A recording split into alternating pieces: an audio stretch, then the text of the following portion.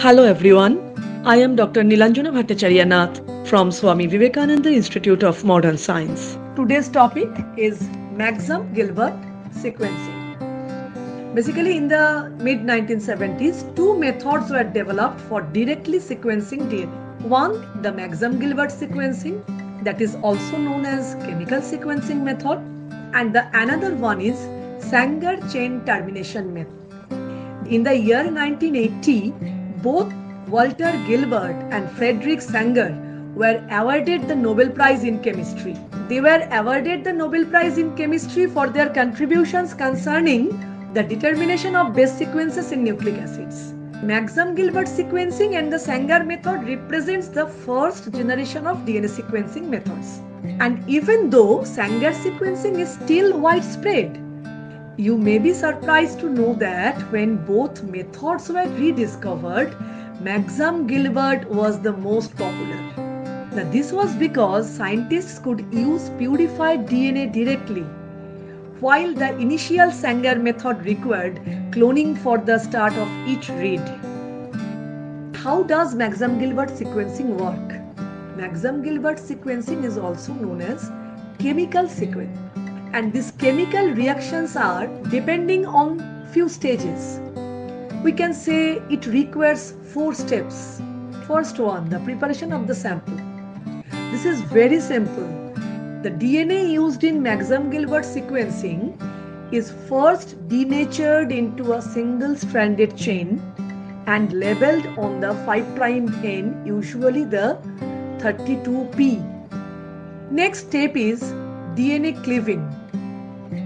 This is the most important step of Maxam Gilbert sequencing.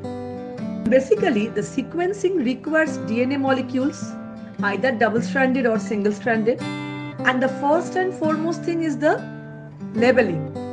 They are labeled at one end of one strand with 32P. So this can be either 5' end labeling or 3' end labeling. Restriction fragment of any length is labeled at both ends. For example, by being first treated with alkaline phosphatase to remove terminal phosphates and then labeled with 32P by transfer from lambda labeled ATP with polynucleotide kinase. There are 2 strategies. Either the double-stranded molecule is cut by a second restriction enzyme and then the 2 ends are resolved on a polyacrylamide gel and isolated for sequencing.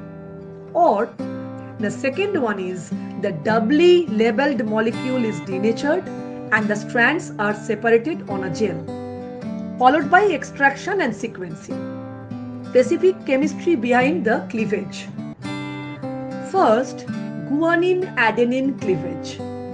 Dimethyl sulfate methylates the guanines in DNA at N7 position and adenine at N3 position. The glycosidic bond of a methylated purine is unstable and breaks easily on heating at neutral pH and leaving the sugar free. Treatment with 0.1 molar alkali at 90 degrees centigrade then will cleave the sugar from neighboring phosphate group. Then, when the resulting end-labeled fragments are resolved on a polyacrylamide gel, the autoradiograph contains a pattern of dark and light bands. Dark bands arise from breakage at guanines, which methylates 5-fold faster than adenine. Strong guanine, weak adenine pattern, it contains almost half the information necessary for sequencing. Next, adenine-enhanced cleavage. The glycosidic bond of methylated adenosine is less stable than that of methylated guanosine. Thus, gentle treatment with dilute acid releases adenines preferentially. Next, subsequent cleavage with alkali then produces a pattern of dark bands corresponding to adenines with light bands at guanine. Next, cleavage at cytosine and thymine. Hydrazine reacts with thymine and cytosine, cleaving the base, leaving ribosyluria.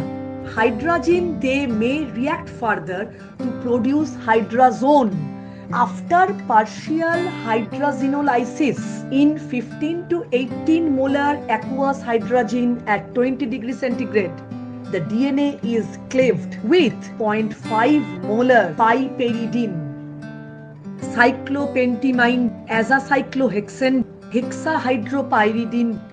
These all are the synonyms of piperidine.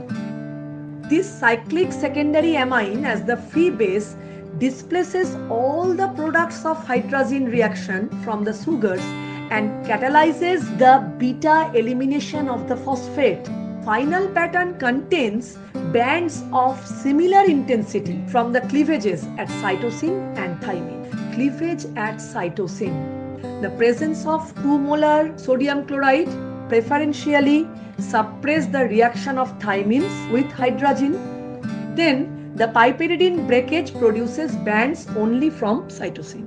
By taking the advantage of piperidine and the other chemicals, that is dimethyl sulfate, hydrazine, DNA is cleaved at specific points. Using different combinations of these chemicals, we can cleave a DNA sequence wherever there is only a cytosine or a thymine, or only guanine or adenine. If you put your sample into 4 different reaction tubes, then you obtain different fragments depending on the combination of chemicals. Next, electrophoresis and autoradiography. The reactions are loaded onto a high percentage polyacrylamide gel to differentiate fragment sizes, and the fragments are visualized with the help of radioactive tag, and the process is known as autoradiography. And last is reading the sequence. To read the sequence, you begin with the smaller fragments at the bottom of the gel. For example, if a band in the DNA sequence appear in both the G reaction and the G plus A reaction lane, then that the nucleotide is G, that means guanine. If a band in a DNA sequence appears only in the G plus A reaction lane, then it is an A. A stands for adenine. The same decision process works for the C and C plus T reaction lanes. Sequences which are present only in the C plus T lane, they indicate only T. And the nucleotides which appears in the C reaction lane, they are all cytosine. So next, the advantages of Maxam-Gilbert sequencing. Number 1, purified DNA can be read directly. Homopolymeric DNA are sequenced as efficiently as heterogeneous DNA sequences. Number 3, it can be used to analyze DNA-protein interaction. That particular interaction is known as footprinting. And the 4th, it can be used to analyze nucleic acid structure and epigenetic modifications to DNA. The disadvantages, but we can say, why did Maxam-Gilbert sequencing lose its popularity? This method, although based on very simple principles, came with a lot of troubles. First, it requires extensive use of hazardous chemicals. Second, it was very much time consuming.